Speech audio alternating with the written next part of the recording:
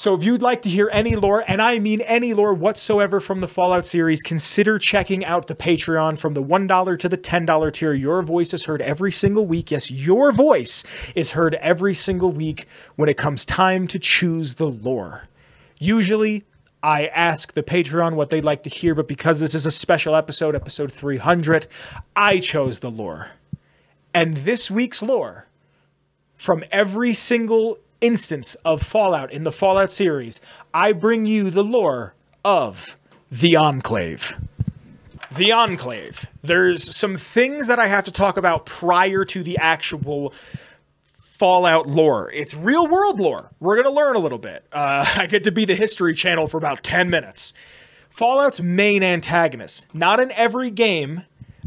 They're pretty much in every game. The only game that they're not in is Fallout 4, but they are mentioned in Far Harbor, and the Exo-1 power armor more or less is the advanced power armor, the Enclave power armor from Fallout 2.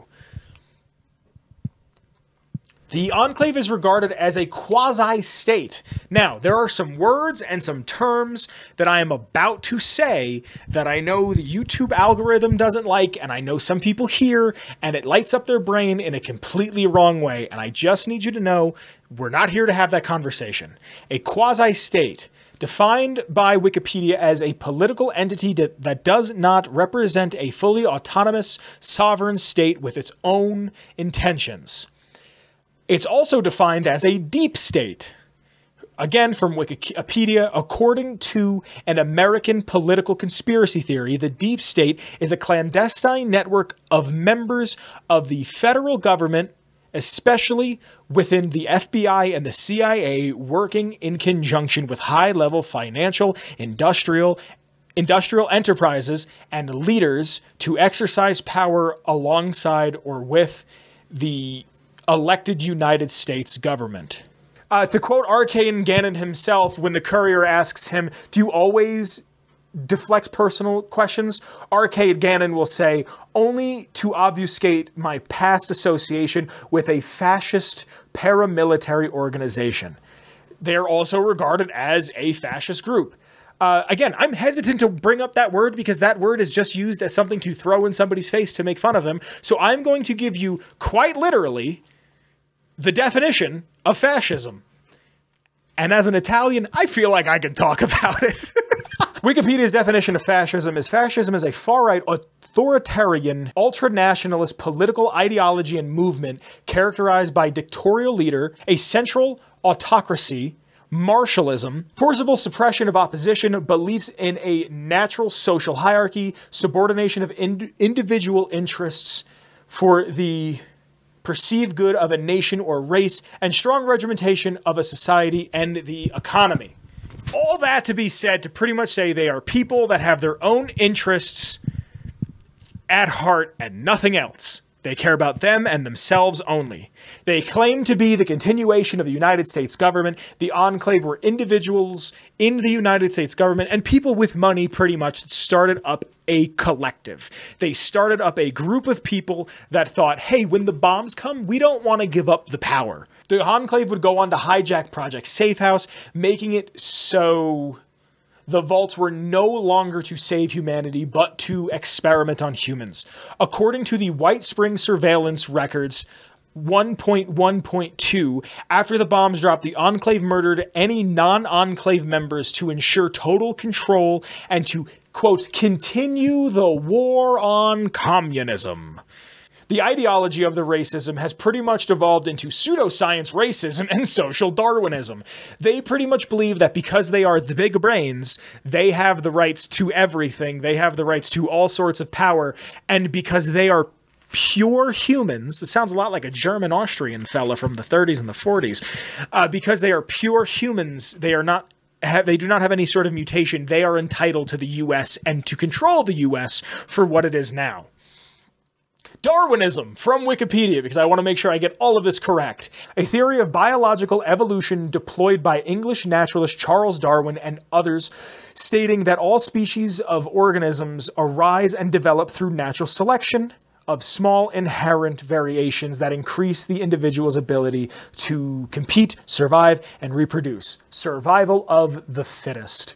They see any human that is mutated to be less than. Even if you are a pure specimen, a pure human with 0 mutation, because you are not Enclave, they see you as less than human. They set out to destroy anything that is non-Enclave, even see non-political wastelanders as essentially mutant scum. They themselves, Enclave, are the only true humans. They believe in slavery, human experimentation, and it's just okay with killing American citizens as long as they are not Enclave. Essentially, they aren't America. They are the rich old white men that even in the face of nuclear war didn't want to give up their power. Even though most of them wouldn't live much longer after October 23rd, 2077. They have all of these contingency plans in order, and none of it's even going to matter. What did you think was going to happen when the bombs fell? You're going to tell all these people we have to continue to go to war against the Red Chinese Communists, and none of that is even really a thing anymore because the Great War happens, and as soon as the Great War happens, the Great War is over. I believe, and I'm probably misquoting this, the Great War lasts about 17 minutes. It's not even a full episode of The Simpsons. It lasts no amount of time whatsoever, and they are ready to continue life. Like, that's why the Greenbrier is all fancy. Like, the robots took care of it and everything, yes, but, like, you go in there and it's pristine. And, like, they wanted that. They wanted it to be just white. They wanted it to just be, you go in there and the carpet is vacuumed and everything is swept. They wanted to continue life, but that life doesn't exist anymore. They originally wanted to be able to leave Earth after the bombs fell and populate another planet, but later on, for some unknown reason, the plans changed. What they were trying to achieve after that was a clean sweep of anything mutated with a 99.9% extermination rate. Now, we understand, you and I, who the Enclave is a little bit better. We know who the Enclave is. We have an understanding of who the Enclave is at this point because of the games that we've played. And not only the games that we've played, but the things that I've said. And maybe you've looked into some things. Maybe you've listened to Chad. Maybe you've listened to Rad King. You've listened to King Fan Man, a Mantis video, an Oxhorn video. You have an understanding. The Enclave is incredibly interesting. But now I want to talk about the origins of the Enclave, kind of where they've come from. And in this, so these are other notes that I had to take that aren't in my book because I realized I did it out of order. And I have another like 8 pages here that we have to go through quick. I learned about U.S. history. I learned about the country I live in, history and politics and branches of government that I didn't really truly understand. Pre-war, they were made up of U.S. presidents, joint chiefs of staff, which I didn't really know much about, so I'm going to tell you a little bit about them now. The joint chiefs of staff are chairman of the chief of staff, the vice chairman of the chief of staff of the Army, the commandant of the Marine Corps, the chief of naval operations, chief of the staff of the Air Force, chief of space operations, which is newer. It's dependent on Space Force, so that might not be in Fallout lore, and chief of the National Guard Bureau. Now, it's not said that every single person in that is part of the Enclave, but they were people taken from that. Prize-winning scientists were also part of it. Members of the U.S. military, influential politicians, wealthy industrialists. Control station Enclave is the Poseidon oil rig. Helios 1, again, was a company owned by Poseidon Energy to make a laser weapon. How do I have it written down here? Helios 1 being Enclave tech to make a space laser. A derivative company of Poseidon Energy. The Enclave is basically behind every single conspiracy theory known to man in the Fallout universe. Now, I'm going to say this wrong. Quaere virum, which is Latin for seek the truth, is a pre-war organization that believed the government was hiding the existence of extraterrestrial life. This is just to prove how deep the rabbit hole truly goes. They were people that had a mole in their group, but were very close to unearthing some diabolical, some nasty, awful stuff about the Enclave. And they found out about the MPLX plasma pistol that is essentially a reverse-engineered alien weapon. Now, I couldn't find anything concrete, but the way the wiki, and I get all of my lore off of the Fallout wiki, fallout.fandom.com, the Nuka Nukepedia, if you will. It's where I get all of my Fallout lore. The way the wiki laid it out, it seemed very much like the plasma weapons were derivative of alien tech, that they were reverse engineered from alien tech to give us plasma weapons. And I believe, I don't have it written down here, which I'm surprised I don't. If I remember correctly, the plasma weapons didn't come out till about 14 years before the Great War actually happened, which would make sense why the Badtalafa, the Bureau of Alcohol, Tobacco, Firearms, Explosives, and Lasers, doesn't have plasma weapons in there. They didn't have enough time to add it. Again, not sure if that's canon. That's just what I gleaned off of the Nukepedia. So the Enclave knew that nuclear war was going to happen, and they started to prepare for it.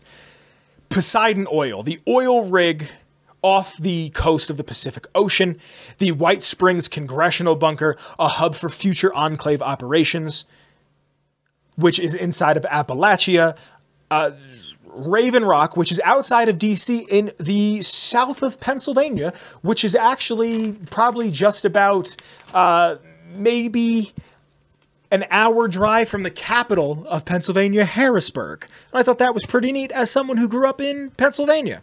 Raven Rock was designed after the beginning of the Cold War, and a Zax computer was put there to run end-of-the-world scenarios and store data. Also, they had the Kovac Muldoon, which was a satellite system that the inhabitants of the White Spring Bunker could use to watch over Appalachia. You can find the Kovac Muldoon in Appalachia. You can find the Kovac Muldoon platform, a piece of the satellite. And now, what you probably know of, what we all know Fallout for, Project Safehouse, or the Vaults. The Vaults were never intended to save anyone. They were social experiments. From the Enclave oil rig, the Enclave could monitor the vaults. So, without spoiling a little bit of the lore, the Enclave oil rig pretty much operated from 2077 all the way up until 2242. And that entire time, they were watching the other vaults. They could see what other vaults were doing what. So, while Vault 101 was sealed with the idea that no one is coming in or out until pretty much the people inside are all dead, they watched. While Vault 87 was experimenting with FEV, they watched. While Vault 108 was experimenting with cloning, they watched. While Vault 22 was slowly succumbing to overgrowth and becoming this festering hub of people turning into half people, half plant, the Enclave sat by and watched. The Enclave actually gave the all-clear to Vault 8 in 2087, 10 years after the bombs had dropped, and this vault had a GEC. Now, Vault 8 gets let out, they have their GEC, they start to use the GEC, and Vault 8 goes on to be, outside of Shady Sands, for Vault 15. Vault 8 and Vault 15 are two of the most successful vaults. Vault 8 goes on to be Vault City. They were actually supposed to get 2 GECs, because they wanted to ensure their success. But they got a misshipment from another vault. If you go to a fella named McClure in Vault 8, you can have a conversation with him. The Chosen One can say, "What was in the shipment from Vault 13? McClure, water chips. Hundreds or so. I don't know why they needed so many. We never needed to replace ours. We had the same water chips since the day our people lived underground in the vault." Vault City got all of the water chips that Vault 13 was supposed to get. And no, I don't think that was intended from jump. I think that's very much Fallout 2 writing. If Fallout 2 does anything right, it's its writing, and I think it's just the joke of this part of the map that you couldn't access in the first game. There are quite literally hundreds of things that we could have used that is not too far, and it could have saved us, and the whole game could have been wrapped up. It's like, if you ever seen the meme about Breaking Bad in the UK, Walter White goes in, they're like, "Walt, you have cancer." And he's like, "Oh my God." And they're like, "Your treatment starts tomorrow," and he never has to sell meth. Vault City's GEC would later break down, and the components would be used elsewhere. The Enclave knew of Vault 13 pretty much being in an intact state, which is how they knew it was untouched. They knew that the people in there were natural humans. They wanted to use the data from the vaults to make a multi-generational starship to colonize other planets. If you speak to President Dick Richardson during the events of Fallout 2, Dick Richardson will say, "We had a number of sanctuaries that would enable the glorious American civilization to endure. These facilities, the vaults, were part of a great plan. The chosen one. Those damn vaults didn't work the way they were supposed to at all. A lot of people died in them." The President, Dick Richardson, will say, "Actually, they worked almost exactly the way they were supposed to. You might call it a social experiment on a grand scale." The chosen one will say, "An experiment?" The President, Dick Richardson, will say, "The vaults were set up to test humanity. Some had not enough food synthesizers, others only had men in them, yet others were designed to open after only 6 months. They each had a unique set of circumstances designed to test the occupants." Just before the Great War, March 2077, according to the Fallout Bible, 2077, March, prepared for a nuclear or biological attack from China, the President and the Enclave retreat to remote sectors all around the globe to make a contingency plan for continuing the war. People always had conspiracy theories, but most people had no idea that about the Enclave and what they could do. There was a fellow by the name of Senator Blackwell who would try to investigate the White Springs bunker, and Thomas Eckhart, who would later become a president of the United States, which I'll get into in just a moment, threatened Blackwell's daughter. After the bombs fell, Blackwell became a free state, which I've talked about the free states. I'm not going to get too into here, but they became kind of like a bunch of freedom fighters for the people of Appalachia. The Enclave Society. So now we know a little bit about who the Enclave were. We know about a little bit about their beliefs. Let's talk about who they are in a society. Based on pre-war America, led by an elected Enclave president, elected only by Enclave citizens, and the president has no term limits. Again, a little American history for you either outside of the US or just didn't know this. The reason why a president can serve for 8 years or 2 terms is because our first president, George Washington, did 8 years and went, "Okay, I think I'm done." Some of the Enclave presidents, being the last US president, pre and post 2077, Thomas Eckhart, who was president from 2083 to 2086. Later it was Modus, kind of. The Appalachian Enclave is kind of in a weird spot because everyone died and the last surviving member was an AI. So the AI becomes the president. So from 2086 onward, it says he's president, but is he? There's Richard Sr. pre-2220, and then 2220 was his last year. Dick Richardson, his son, who you get to meet in Fallout 2, is president from 2220 to 2242, John Henry Eden from 2242 to 2277, and Augustus Autumn, kind of, depending on how the game goes, you can have John Henry Eden self-destruct. John Henry Eden can self-destruct if you can talk to him the right way about it, and he'll blow up Raven Rock. And then Augustus Autumn, technically is president, even though a U.S. presidency isn't secession. If the president dies, then the vice president becomes president, but it's not like Augustus Autumn isn't the vice president. He's just the general. He's just the dude with the gun in charge of the soldiers. Organizations that are under the presidency, the Appalachian Enclave, the HQ of it was the White Springs Congressional Bunker. The bunker was built with the Department of Agriculture's money via Thomas Eckhart, who was the Secretary of Agriculture. And for a spell, the President of the United States. Something that I think is super interesting, that I don't think a lot of people have ever really thought of in the US, if the president dies, the next person to become president is the vice president. So when JFK was assassinated, when John Fitzgerald Kennedy was assassinated, Lyndon B. Johnson immediately took over. I believe, I could be wrong when I say this, I think it's the hospital that Kennedy was in. LBJ was sworn in, in the same building. I could be wrong when I say that, but I think that's how it happened. He was on Air Force One. So the way secession works is the president. If the president dies, it's the vice president. After the vice president, Speaker of the House. Press pro tempore of the Senate, Secretary of State, Secretary of the Treasury, Secretary of Defense, the Attorney General, Secretary of the Interior, Secretary of Agriculture, Secretary of Commerce, of Labor, of Health and Human Services, Housing and Urban Development, Transportation, Energy, Education, Veteran Affairs, and Homeland Security. That are the 18 levels that I could find on Wikipedia. That is what happened if every single person in government just dies. Thomas Eckhart was the Secretary of Agriculture, and like I said, that's how the White Spring Bunker was built, was funneling cash from there. The president also has the vice president, and the president and the VP make the executive branch. The Enclave has a Congress, but has never mentioned a judicial branch. Little personal lore. When I was in 7th grade, I had a very great teacher. His name was Mr. Lee, rest in peace. Mr. Lee made me stand up in front of the class and explain the 3 branches of government. And he said to me, Vince, you'll never forget what the 3 branches of government do. And I walked out of that class and immediately forgot what the 3 branches of government do. Government agencies had been completely taken over by Enclave. Some of them were entirely Enclave run. It's never said about the FBI or the CIA, but I wouldn't be surprised if the CIA was in on it.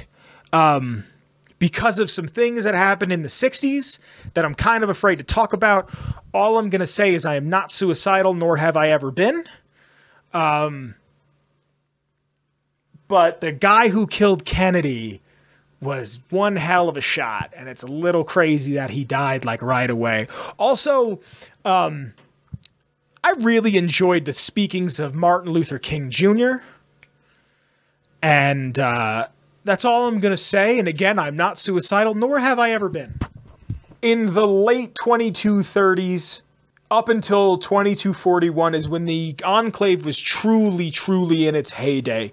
They ruled with their secrecy, their pervasive surveillances, and their conformity ruled all throughout the Enclave, especially during the Richardsons, both of them the father and son presidency.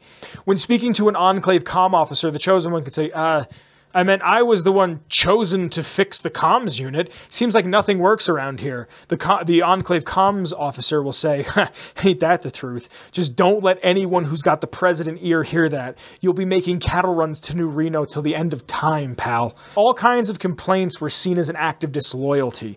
Again, the comms unit guy from the Enclave, yeah, you know how unhappy he gets when people complain. He takes it personally, like a loyalty thing. Maybe that just goes with being president of the United States, what's left of them. The Navarro base commander can say, disobeying a direct order of a superior officer is treason. I don't have time to court-martial you, so I'll handle this myself. Guards, kill this idiot. This is something, this is an organization that rules entirely by fear. They don't care about their people. They never did. They never will. They are doing this because they know they want control. That's all it is. That's all it ever has been, is control. Firing squads for the Enclave are not uncommon. If that got rid of the opposition, especially if the opposition was inside, that's what got rid of it. EnclaveNet is also a basic form of early internet used for information and data storage. It was used for data keeping, sharing with one another. They also used it to talk to other Enclave bases, and it was adapted from PoseidonNet, again, which was a Enclave corporation. Poseidon Energy, Poseidon Oil, was an Enclave operation where they took it and retrofitted it for themselves. Now, the mindset of the Enclave, they claim to be the continuation of America, represent an America without checks and balances. Thomas Eckhart, being the Secretary of Agriculture, ordered any non-Enclave members of Congress killed after 10/23/2077. October 30, 2077, Secretary of Treasury dies to radiation poisoning. Eckhart takes the presidency. Votes take place with who believes in Eckhart's plan. Anyone who opposed, inside of the room they were in, was gassed. All of this under the guise to end communism. March 31st of 2080, anything questionably human was used to be tested on, but also Enclave members started to question their own duties. The Enclave was raising the DEFCON levels by releasing those mutants and hostile robots to attack humans. Somewhere in this time is where the Appalachian Enclave lost contact with the rest of the Enclave. And they started releasing these things at the same time. The Scorcher Beasts, the humans, the little robot things, the little Chinese robots that you see at the beginning of Fallout 76, those are not Chinese. They are Enclave. They are propaganda robots. All to raise the DEFCON level so they can have access to the nuclear silos once again to continue to bomb China. By December 24th of 2081, Americans were still so brainwashed into believing that a war still mattered that the Enclave started to take in anyone as soldiers. Many of the existing ranks of Appalachian Enclave were not happy about this. By 2085, all of the Appalachian Enclave fell into a civil war. Thomas Eckhart had his generals killed and an uprising took place. Modus would go into a kill all of the remnants members of the White Springs bunker. Now, Modus is the multi-operational directional unit system, an AI who would later technically become president within this 55-year period between 2085 to 2140. By 2140, we had President Dick Richardson, and in his State of the Nation address, he says, "Fellow Americans, I have been honored to be the stalwart that will take the American people back to the mainland and reclaim the United States for its own citizens. We will be the first generation free of the mutant threat in over 100 years. Through the brave and tireless efforts of our own head of Chemical Corps, Dr. Charles Curling, the hour of salvation is now at hand." Now they believe that mutations meant the end of the human race. It's a thing that you see with neo-Nazis all the time. If one group of people has more power or is more prevalent than the rest of us, then we lose who we are, and that's not good, because then we don't have power. And they very much saw mutations, because super mutants are bigger and stronger. They saw this as a huge detriment to, essentially, white people. Like, they saw this as a huge detriment to the human race. They also genuinely believed this, or tricked themselves into believing this, or just wanted to be safe and powerful under Enclave rule.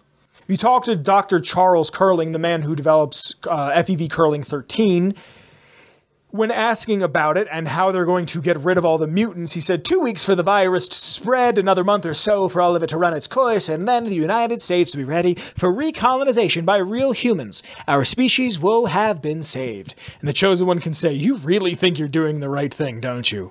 And Charles Curling will say, "Yes, I do. There is no price too high to pay for the salvation of one species. Any of all humans," and this is a quote directly from the wiki, directly from the game, "guilty of mutation were to be gassed by a modified FEV Curling 13, based on FEV2 found at the Mariposa military base. On July 20th of 2036, Enclave scouts found the Mariposa military base. Chemical Corps and slaves started to dig it out, and this is where Horrigan got exposed to FEV and later sent to the oil rig for study. March 16th of 2242, Enclave raided Vault 13 looking for pure humans to experiment the FEV Curling 13 on. That's where the 13 comes from.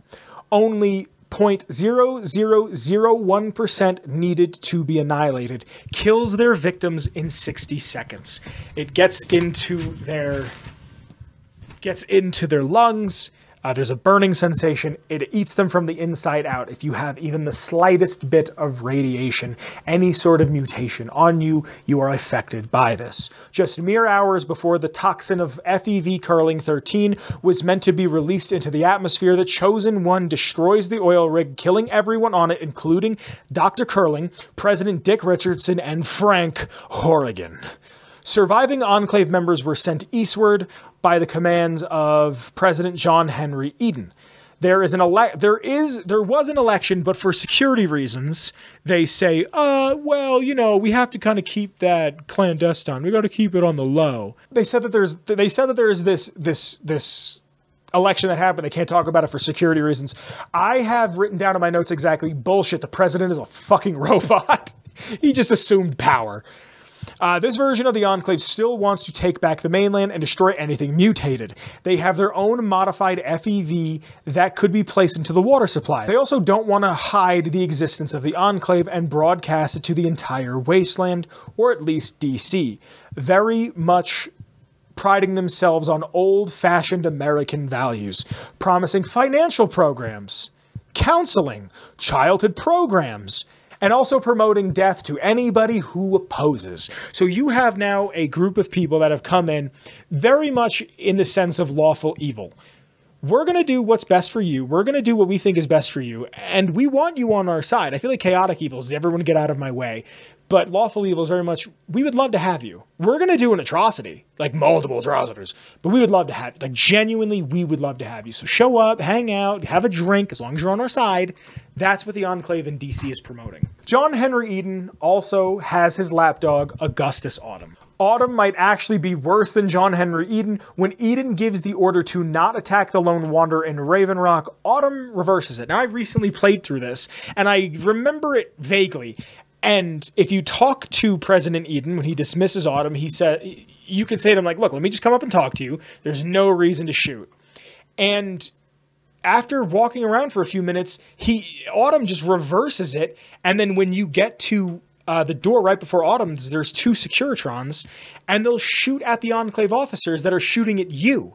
Also, the jingoist, I believe his name is Nathan, in Megaton, is in Raven Rock, and he was captured, and he's like, I lied! What I said was wrong! They don't look out for people! Like, he goes back on his word, because he realizes he was sold a crock of shit. He will kill everyone and everything that opposes the Enclave. Again, Augustus Autumn has control of the soldiers, and John Henry Eden has control over the Raven Rock tech. And now they don't trust each other. Autumn has to listen to President Eden because he's the president, but also they don't trust each other. They think that the two of them are going to go against each other at any given moment.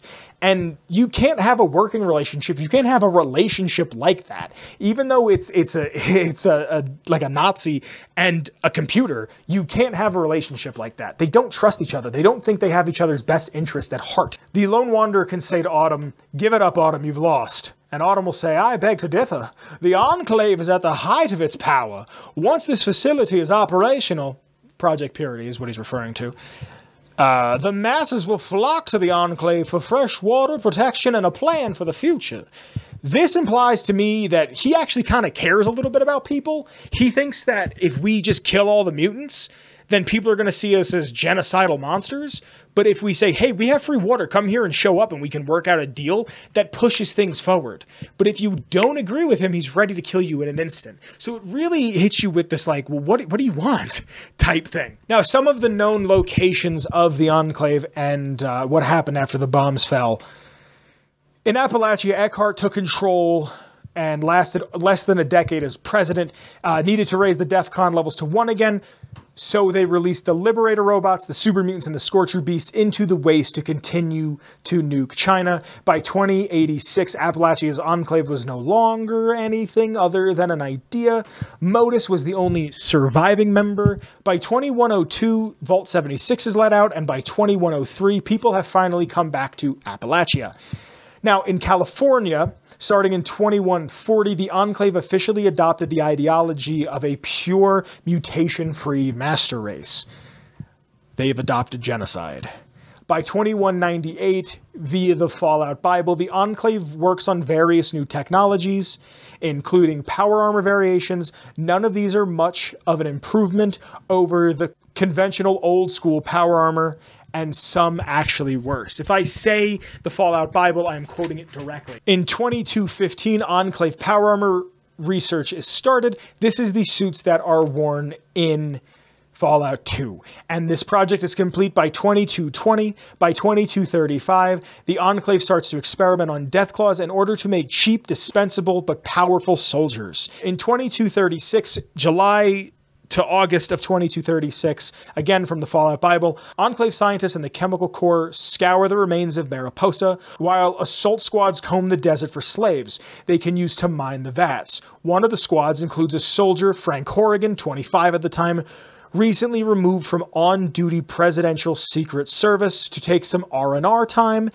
in the waste after some undocumented blunder or another. Again, from the Fallout Bible, September of 2236, Enclave construction crews and super mutant slaves begin excavation. They uncover the FEV virus in Mariposa. Mutations begin to occur in human workers. Frank Horrigan comes in contact with FEV and is sent to the Enclave labs for study.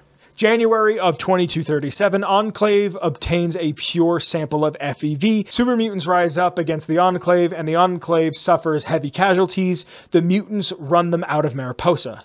The pure sample was then used by Lieutenant Colonel Charles Curling to make FEV Curling 13. Again, via the Fallout Bible, from 2236 to 2238, Horrigan gradually mutates from exposure to FEV, gaining the physique of a slow, stupid, single-mindedness of a super mutant. He is kept heavily sedated, operated on, and studied. He is conscious for only brief periods at a time, then quickly sedated after the bloodshed is over. So he's waking up and killing people, and going right back to sleep, and they're working on him more and more. March 27th of 2239, Horrigan is manufactured for his new role. A new version of power armor is built to accommodate his mass, and he is sealed inside. After a few horrifically successful field tests, Horrigan becomes the Enclave's solution to many of its sticky problems. In 2241, the FEV Curling 13 project was nearly complete. Enclave started to run low on chemical supply, so they worked to deal with the Salvatore crime family in New Reno to deliver chemicals to the Enclave in exchange for laser pistols. The Enclave has a superhuman super weapon, and they are trading guns with Tony Soprano so they could have more chemicals to make more of their poison. They have all the money and resources in the world, but are talking to these lowly people and are like, we'll give you shitty, cheap guns, but because they've never seen plasma weapons, they're like, gimme, gimme, gimme, gimme, gimme. Again, from the Fallout Bible, May 16th of 2242, Vault 13 is opened only to be greeted by two Enclave Verta assault squads. The squads kill 3 of the citizens who were resisting capture, and they storm the vault, kidnapping all of its inhabitants. At just about the same time, the village of Arroyo is raided in order to get test subjects for FEV Curling 13. By the fall of 2242, FEV Curling 13 was complete with a 99.9 success rate, 250,000 gallons of which were developed to release into the atmosphere. Just hours before this could happen, the Chosen One would kill Frank Horrigan and President Dick Richardson, triggering a nuclear explosion, destroying the toxin and stopping global genocide. Now, obviously, because of all this, they had stopped another Holocaust. And the Enclave is still a functioning thing at this point. Navarro is still a base that is operating. It is the biggest base on land that is not the oil rig. It is the base outside of the oil rig. I would say in the hierarchy, it would be the oil rig and then Navarro. And this is the destruction of the oil rig is a massive blow to the Enclave. In late 2242, surviving soldiers and other Enclave members regrouped at Navarro. And Autumn Sr., Augustus Autumn, his father, is contacted by the new president, John Henry Eden, who is the successor for President Dick Richardson, to take a majority of the Enclave eastward to Washington, D.C. A few years later, in 2246, which is also the same year that Arcade Gannon is born, he's also born in Navarro, the NCR would invade Navarro. The Courier can ask Judah Carrig, an Enclave remnant, what happened to the Enclave oil rig in Navarro? And Judah will respond with, internal sabotage took down the oil rig. Never did quite get the full story. The NCR took out Navarro, saying we posed a threat to the region. The Enclave remnants either fled east or integrated into the NCR. Now, we know of some of the remnants, and I'm going to get into them in just a moment. In 2242, Ravens Rock is established as the new headquarters of the Enclave. They maintain a low profile, staying at Raven Rock and Adams Air Force Base to build up its army. By 2277, it is essentially the plot of Fallout 3. They want to overtake Project Purity. the Enclave do as you get back in contact, as the Lone Wanderer gets in contact with his dad. He says, I need to get back to Project Purity. We can make this work. I know where to find a Gek. I know where to do all this stuff. I know how to make all of this happen. You get back to Project Purity. As you get back, the Enclave decides now is the time to strike. They then take over Project Purity, kicking you out, and James, the Lone Wanderer's father, sacrifices himself in order to make sure that James and his wife Catherine, who was now deceased for about almost 2 decades, their work can continue on. The people that they want to give free water to, free and clean water to, can have that ability, and they can continue on in the life that they want to give to these people. The Enclave continues to shadow the Lone Wanderer all the way to Vault 87, where he finally gets his hands on a Gek and it is robbed from him, and the Gek is then taken by the Enclave to go back to Project Purity to get it set up the way they want it to be set up. Eden will then bribe you once you're at Raven Rock and he takes you in and he wants to speak with you. He can bribe you by giving you this modified FEV that will kill any sort of mutation. Much like Curling 13 from Fallout 2, you are given this modified FEV that can be put into the water and will kill anything with any sort of a mutation. Somewhere in there, when talking to him, you can convince John Henry Eden to self-destruct and blow up Raven Rock and pretty much be like, hey man, it's over.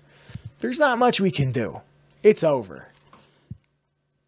Once the Lone Wanderer gets back, he regroups with the Brotherhood of Steel, and they deploy Liberty Prime to destroy any Enclave on the way, and it's one of the coolest parts of any Fallout game, is in Fallout 3, when you follow Liberty Prime all the way from the Pentagon to the Memorial, from the Citadel to Project Purity, and you take out every single vertibird, you take out everything while you're on your way there. Now, when you're taking it back, before you go to activate Project Purity, you have the option to kill Augustus Autumn if you'd like. The last time I played through, I did kill him, but it's an option. You don't have to kill him. You can kill him. It's completely up to you. You do what you like in that situation. He is then the president, kind of the NCR and the US. It's like, type shit. Like he is, but like, is he? The Enclave had access to a mobile base crawler, and they had satellite missiles. The Brotherhood goes to attack the Enclave for one last time. To destroy the Enclave once and for all, they use these missiles to destroy Liberty Prime. You then have to go to Adams Air Force Base to go after the mobile base, the mobile crawler base, and take out the rest of them. And you use their own weapon against them. You use their own missiles to bomb themselves. But you could also bomb Megaton. You could bomb the Citadel. You could bomb a few other places in the Capital Wasteland. But you use the weapon essentially on them. It's the Brady Hercules High Orbit Mini Nuclear Bombardment. And like I said, at the Adams Air Force Base, the Lone Wanderer gets access and uses it against themselves.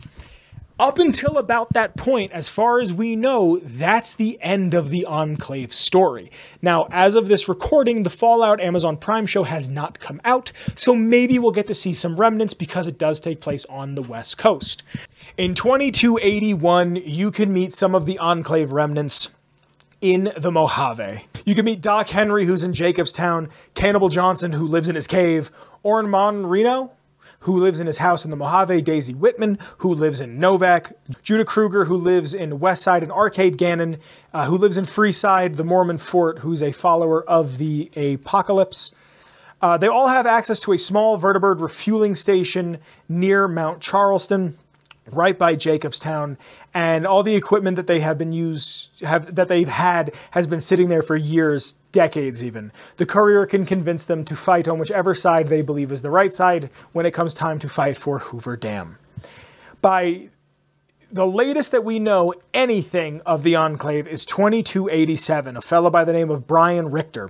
He was left for dead after a recon mission and sometime after the fall of Raven Rock. He now lives at the Nucleus in Far Harbor and has devoted his life to Adam, becoming a zealot of the religion. That's everything that we have pretty much about the Enclave recorded. Their relations with the outside are none. They keep to themselves. The Enclave does imply, the way that they have government officials, it would have been outside of the US. Yes, they were trying to build the US back up, but there's no doubt in my mind that in the UK, maybe even in parts of Asia, certain parts of Asia, South America, Australia even, there are Enclave members out there. I don't believe Desmond Lockhart is part of the Enclave, but it's also super surprising that Mr. House is not. I didn't see anything about House on the wiki, so I'm assuming he's not part of it. I wouldn't be surprised if he was approached to join and he was like, no, I own a city already. I'm good. I got plans, brother. So just some behind the scenes for you. And I get, like I said prior, I get all of my lore off of fallout.fandom.com, and I wanted to read the behind the scenes stuff directly off of the wiki, the Nukipedia. In Fallout 2, the Enclave was originally conceived by Tim Kaine as a way to explain why the United States government only commissioned a relative handful of vaults that were unable to protect a substantial amount of American citizens. While not spelled out in the details of the game, the idea was that the vaults were actually grand experiments supporting the creation of a multi-generational starship to flee Earth, after it was rendered uninhabitable by the Great War. While the starship is not alluded to, the entire premise of the vaults being part of a grand experiment of some higher purpose is included in the game. Kaine explained the situation in detail 21 years later. In early development for Fallout 3, Bethesda used a different set of emblems for the Enclave and its vertebrate fleets that were drawn by concept artist Adam Adamowicz. I'm sorry, I'm awful at people's last name. A prototype Air Force emblem can still be seen on the wreckage of vertibirds in Fallout 3. In Fallout 4 and 76, an alternate Enclave logo was featured on the shirt, which is no longer being sold on the Bethesda Gear store. It was advertised as a special edition of the Enclave logo, featuring a flourishing red, white, and blue.